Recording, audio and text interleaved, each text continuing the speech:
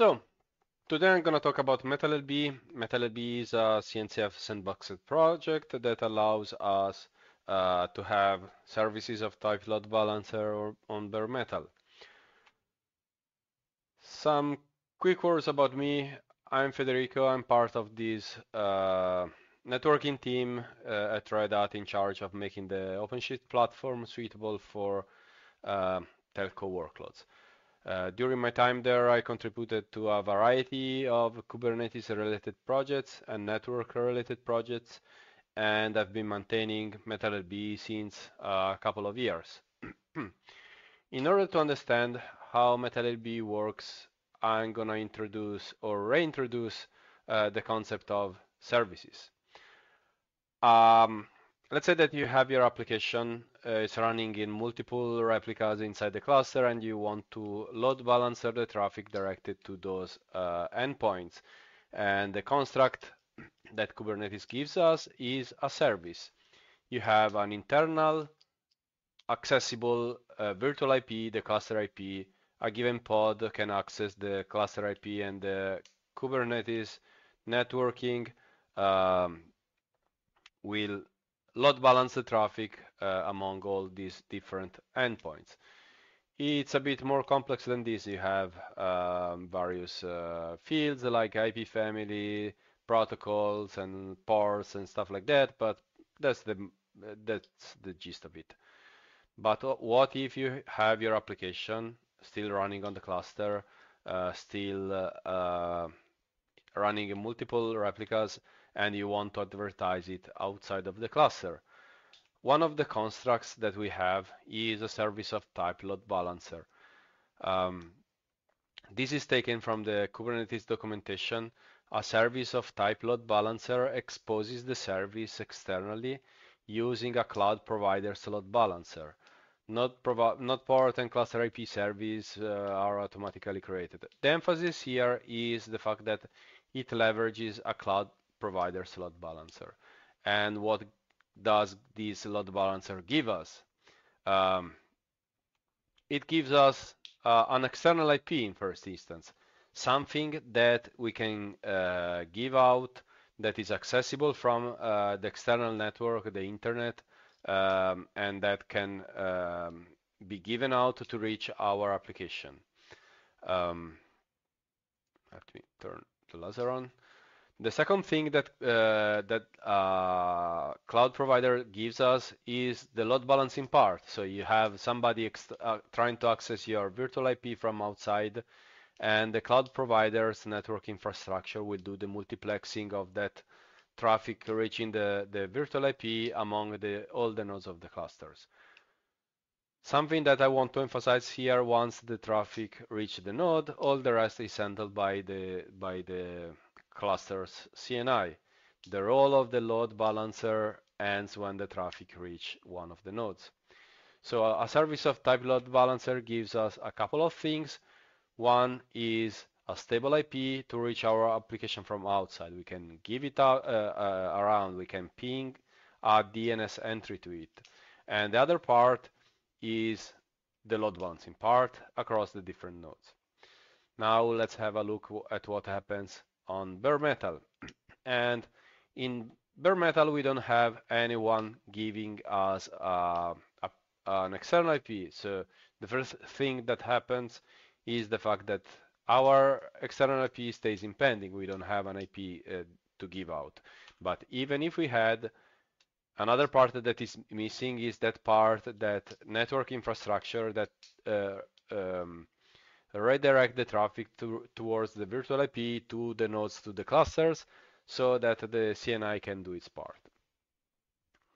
And these two particular problems, assigning the IP, routing the traffic to the given nodes, are the problems that MetalLB tries to address. MetalLB is a load balancer implementation for bare metal Kubernetes clusters using standard routing protocols.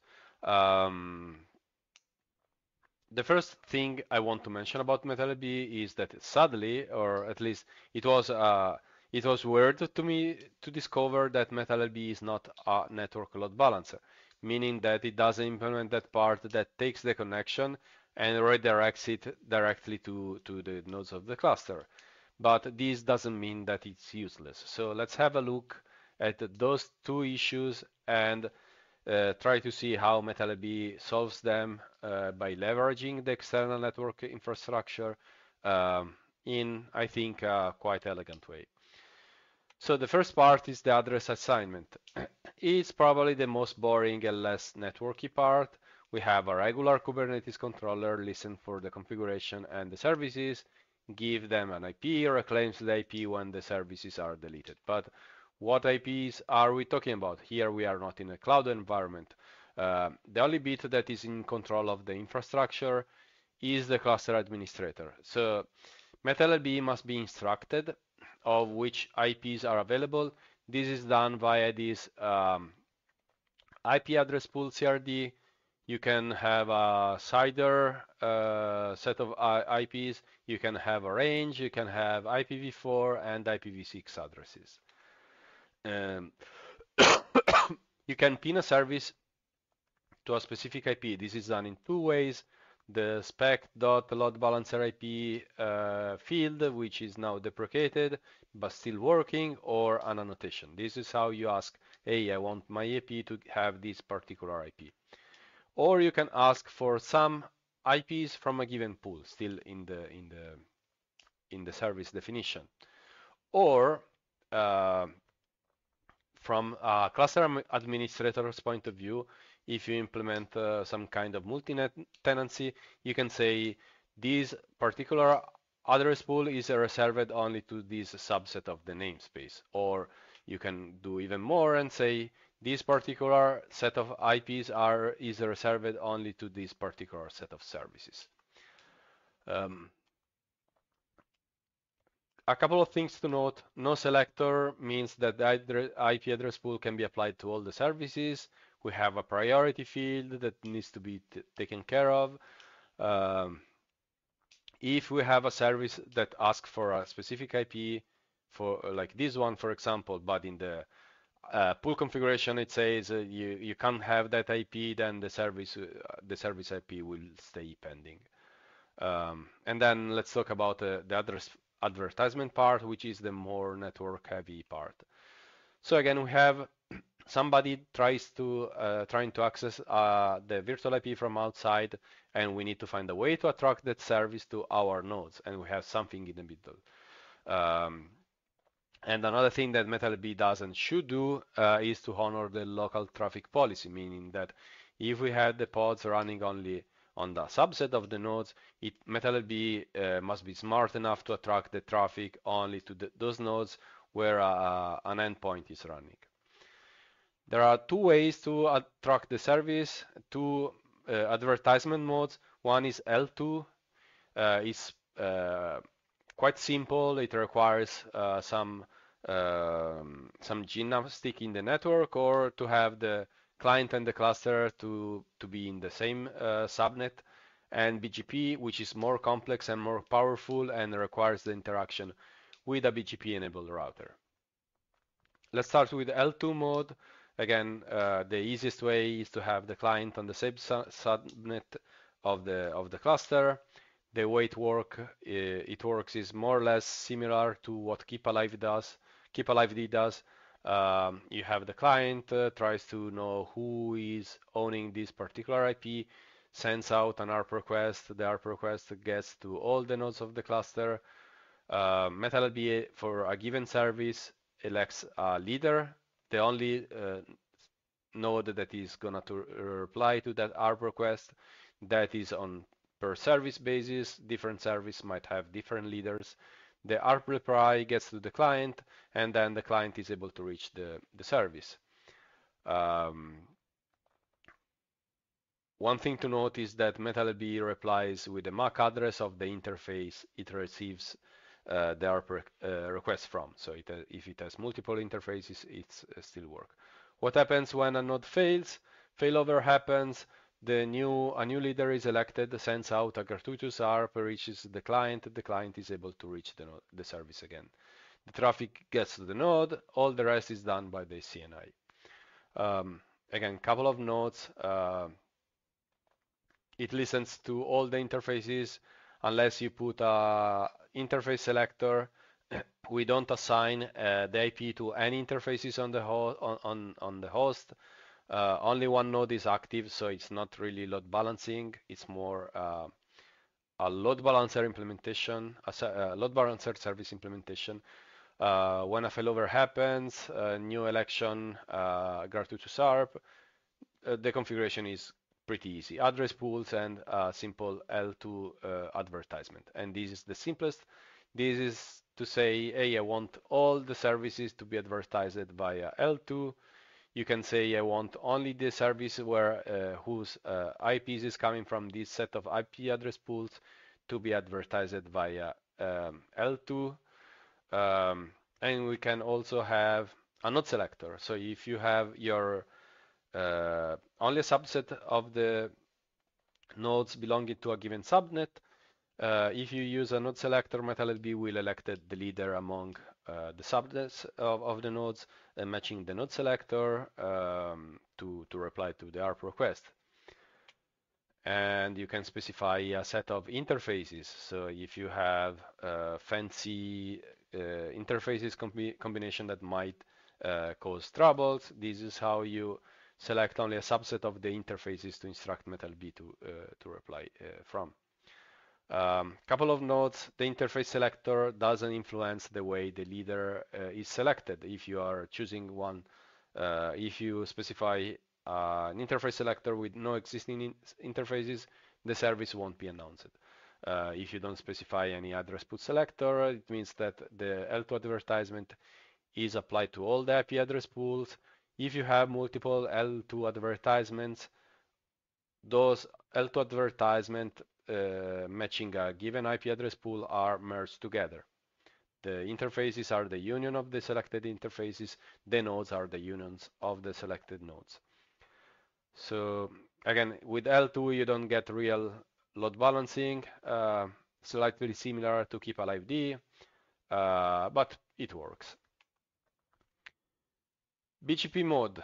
BGP, this is taken from the RFC. The primary function of a BGP speaking system is to exchange network reachability information with other BGP systems. So this is exactly what we need. We need to exchange the reachability of our service IP through our nodes. So in BGP mode, each node acts as a mini router. It establishes a BGP session upfront with an external router. MetalLB must be instructed of the presence of that router. When we want to announce a service, these BGP messages are sent to the router saying, if you want to reach the service IP, then the next stop is the IP of the node, and the same for this one. So then the router's routing table will look something like this. To reach the service, you have this set of next stops.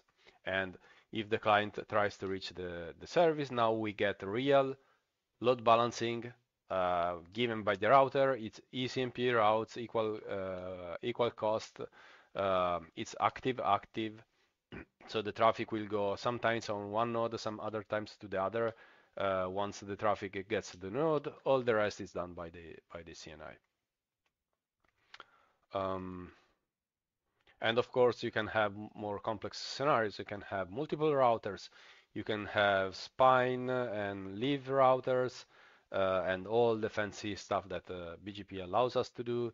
How to do the configuration? We still need an IP address pool to give the IP to the service, and then we need to instruct MetalLB about the presence of a given peer with the address, the autonomous system number of MetalLB and of the peer, and some other details about the BGP session. And then you need to tell MetalLB to advertise the services via BGP. This is the simplest way, as L2, an empty one just tells MetalLB to announce all the services via BGP. But BGP offers a lot of extra configurations. We have a node selector for the BGP session. If your router is reachable only from a subset of the nodes and you don't want to waste resources in trying to connect to a router that is not reachable. With the node selector, the BGP session will be established only by a subset of the nodes.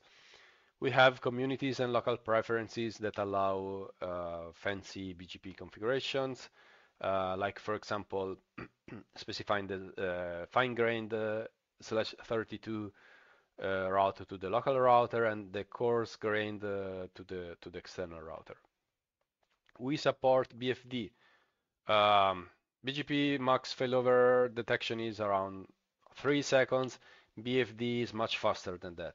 And by specifying a BFD profile, we will have the BGP session backed up by a BFD session to provide faster failover and broken link detection.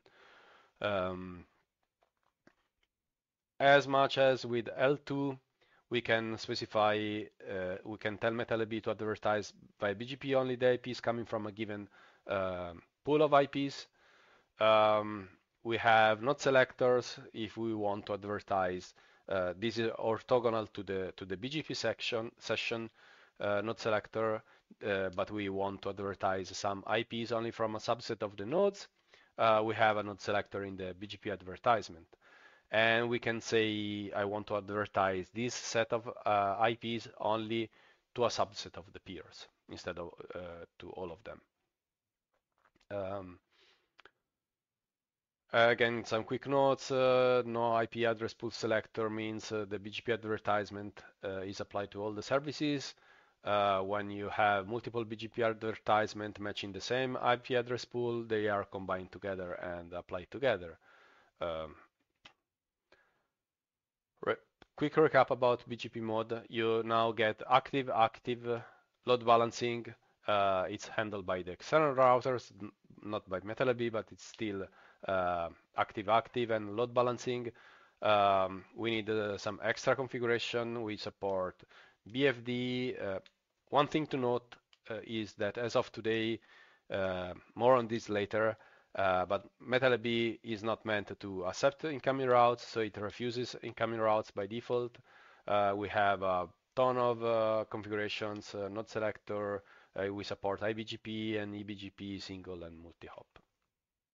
And of course, all of these can mix together. And MetalLB is meant to be simple to configure when you deal with the default.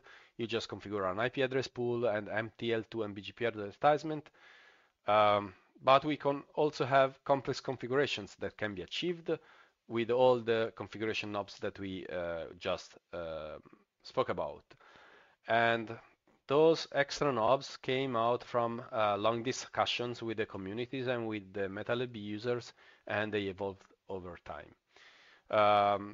So for example, with the current configuration, we can express some nice things like announcing both via L2 and via BGP a given service, announcing by L2, but only from a subset of the nodes and only from a given interface, or announcing only to a given BGP peer and only from the nodes with a given label, and so on. Announcing all the services to the peers, but only some services to a subset of the peers, and announcing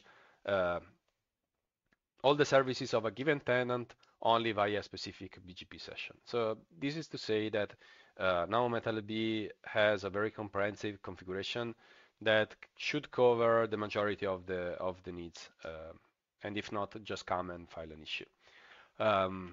Said that, I'm going to talk a bit about the architecture.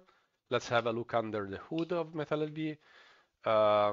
We have the two categories of pods. One is the controller. The controller is the boring one that listens for the services, the IP pools, allocates the IPs to the services, gets back the IP when the services die, so that IP can be given to another service. The speaker on the other hand is a daemon set, an instance per node. It's a host network pod. It has to mess up with the host network, and it handles the IP announcement.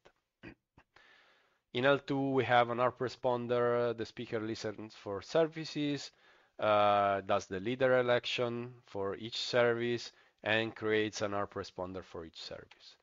On BGP, we have several implementations. We have the native one that was the original one. It's a subset of the BGP protocol implemented in Go. It listens for services plus MetalB configuration and reacts to the BGP session according to what it has to do, which is what we said in the previous slides. And then there is the FRR mode. This is something that we introduced a couple of summers ago. FRR is a real software router implementation. Is a very popular project, rock solid, super stable. It implements a variety of networking protocols, including BGP and BFD among the others. FRR mode is the current BGP implementations that we are investing our efforts into. In FRR mode, the speaker listens for the services, for the MetalB configuration. It generates an FRR configuration and reloads the FRR configuration inside FRR, so FRR can interact with the router and implement all the protocols for us. And by doing this switch, now all it takes to implement something new that is already supported by FRR, and FRR supports basically everything, is to find the right FRR configuration and to translate the Kubernetes API into the right FRR configuration. This allowed us to implement BFD and IPv6 support quite quickly, for example. And again, the native Go implementation is more under maintenance mode. This is where we are putting the majority of our efforts. And this was more or less what MetalB is about until today, how it evolved based on the user requests and so on. But now I want to talk also about what's next. Of course, I can't foresee the long distant future, but I can talk briefly about what we've been working on the last 6 months, which is something that came out from community requests. This is something that come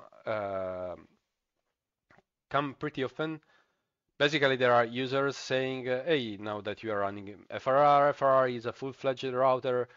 Can you do this and this and this with MetalB? Can you accept routes into your nodes with MetalB? And I tend to push back because MetalB's purpose is only to announce services.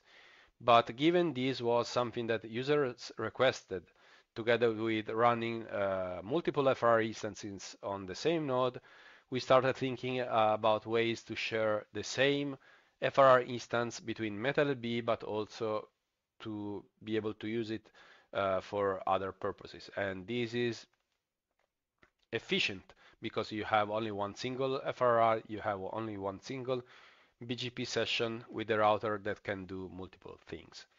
So this is now available as an experimental mode in MetalB. The way it works is you have a series of API, the usual API. Now we have a new CRD FRR configuration, which is read by this FRR daemon that can be deployed as a standalone or as part of MetalB to the cluster. This new daemon reads this new FRR configuration, and then FRR is configured to interact with the router. But at the same time, a user can come and apply an FRR configuration that is compatible with the one generated by MetalB to do more stuff.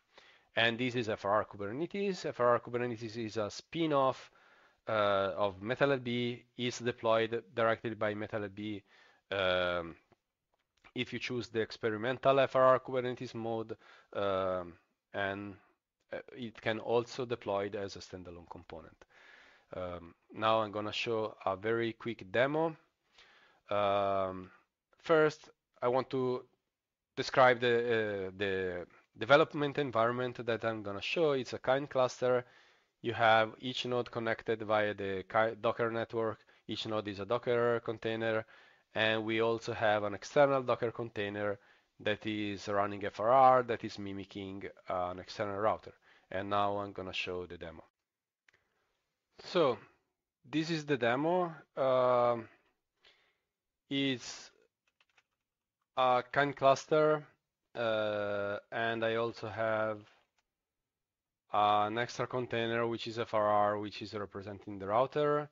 The way I spawn up this is we have this env devenv command in the MetalLB repo that does all the setup for us. If you want to tinker with MetalLB, you can specify the backend, native BGP FRR, native FRR or FRR Kubernetes, and you can specify the protocol you want to test, BGP or L2. With BGP, it will spin up the external FRR container.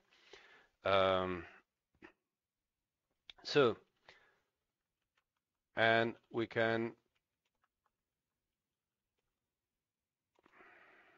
also have a look at the external configuration.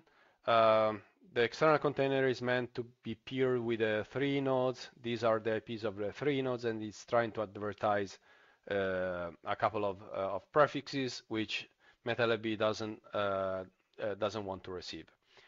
If I do summary, then the status is active, meaning that the external container is trying to connect, and it's not connecting because we don't have a configuration yet. Let's have a look at the configuration.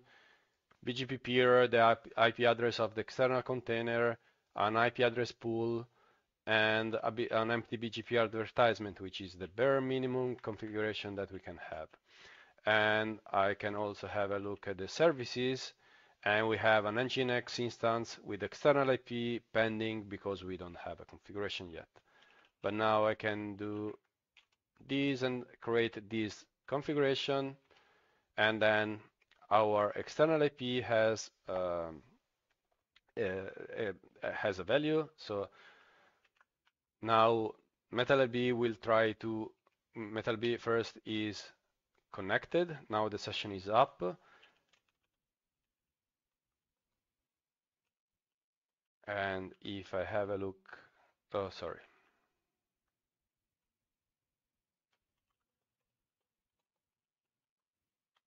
Too many commands. So then the virtual IP is reachable from all the 3 nodes. And now I wanna also quickly show the the new FRR configuration. So this is something that will tell the FRR daemon to accept all the routes, which is something that MetalLB doesn't allow by default. This configuration is gonna be merged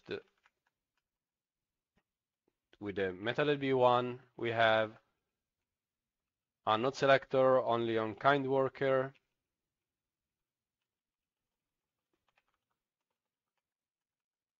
And I want to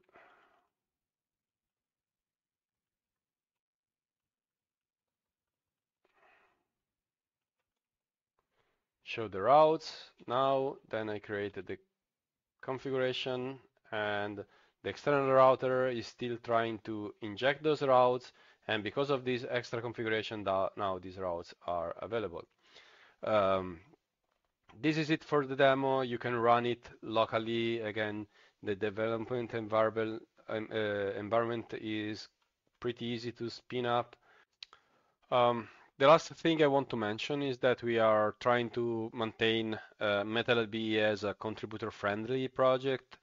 There is this community and contributing section in the official website. We are active in the MetalLB dev and MetalLB Slack channel on the Kubernetes Slack. We try to keep the list of issues well groomed with help wanted. Good first issue if you want to work on something or you think that a feature is missing, just file an issue. We'll try to engage a discussion. MetalLB is not a huge project, but you can have an impact on a good amount of community users that are using it in their home labs or even in big enterprise environments. So it's a nice way to get in the Kubernetes ecosystem and contributing to something Kubernetes related without being too much intimidated.